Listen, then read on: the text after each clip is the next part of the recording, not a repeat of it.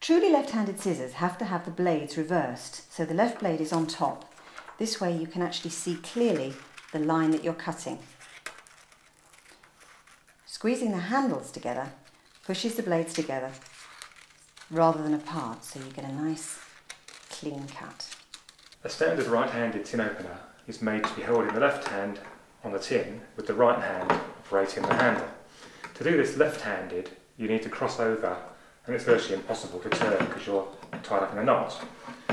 The answer is a fully reversed left-handed tin opener that has the blades the other way around, can go on to the left-hand side of the tin and be used with the left hand. If you use a single-bladed peeler in your left hand, you're forced to peel away from you, splattering the kitchen in shavings, giving you a lot less control and far more chance of taking the skin off your thumb.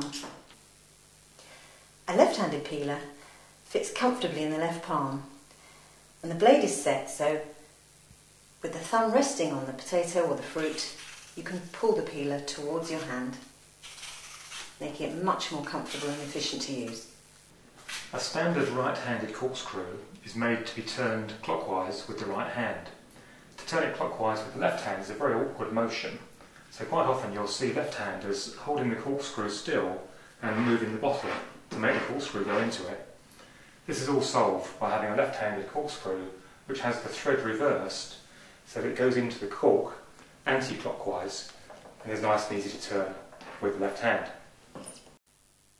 Printed pens and pencils are always printed so they can be read in the right hand. So when you hold them in your left hand, they're upside down. Left-handed pencils are specially printed with the printing the other way round so you can read them in your left hand.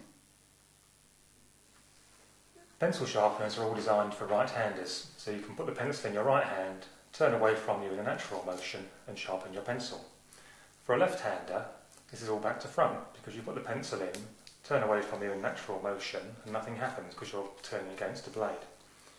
So you can get hold of a left-handed pencil sharpener with the blade fully reversed, put your pencil in left-handed, turn away and sharpen your pencil. Left-handers always draw their lines from right to left so they can pull their pen or pencil across the page to make it work. So they need to have a ruler that's scaled from right to left to measure accurate lengths of lines. A left-hander's notepad is really useful.